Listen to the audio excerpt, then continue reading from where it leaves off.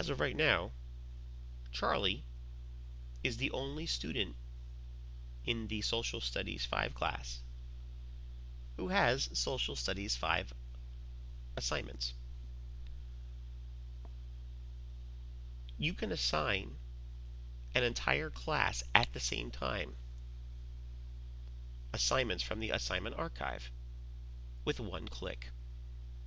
To do this, simply go up to the Assignment tab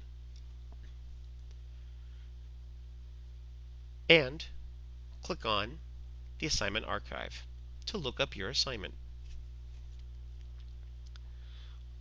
Be sure that My School is set in the availability and that the keyword search is set for 10-11 and begin your search.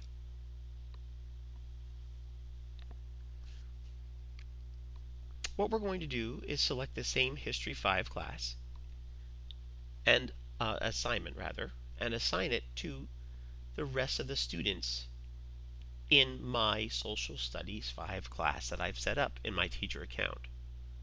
So from here, like before when we assigned just to Charlie, click on Assign to Students. Except in the next view, where Compass will give us a display of the students, you might have noticed before that there's also a checkbox for the entire class. So instead of assigning individually, I'm now going to give this assignment to the entire class, demo students 2, 3, 7, 8, and 10, as well as Charlie. Now you'll notice that Charlie doesn't have a checkbox next to his name here. This is because the system is communicating to you that this student, Charlie Brown, already has this assignment, so you can't accidentally double assign an assignment to a student. So it allowed me to select the entire class, and now I'm going to hit Finish. On the confirmation screen, it communicates to me that the following History 5 class, History 5 assignment was assigned to the following student accounts, and I can hit Close. Now, to verify this, of course I could go into each of the student accounts, but they might be logged on at the same time, and I'm trying to get away from that. I want to build faith in checking the accuracy of my assignments from my teacher account. What I'm going to do is look in Assignment Status and view the status of an assignment. Now let's look up that assignment in the archive, and it's in School here, and the keywords are 10-11. Let's look up the History 5 class and view its status. So here we go, History 5, view status to see how many students are enrolled in it. And there we go. Those are all the students in my class. They all have History 5. That's great. And we can see one student, Charlie, it's even in progress. He started it already. If I want to see the class progress, I can click on the Class Progress button here. And I can see in my Social Studies class,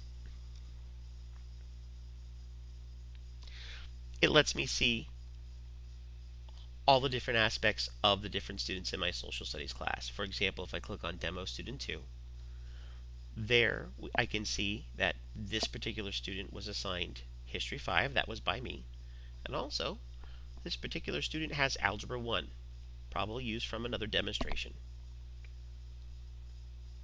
Demo Student 3 also has the same 5 and Algebra 1. Demo Student 10 was used a little bit more often in some previous demonstrations, you can see. And if we look at Charlie, he just has the one, the History 5, from this series of demonstrations. Now next to each you can see the details. So if I click on the Details button,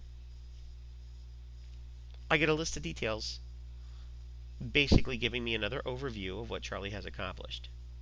But keep in mind, this 30%, so on and so forth, is only a glimpse into the first attempt that Charlie made at this particular quiz. For a more accurate report, we'll want to watch the reports tutorial, specifically the Student Progress Reports tutorial, later on in this video tutorial series.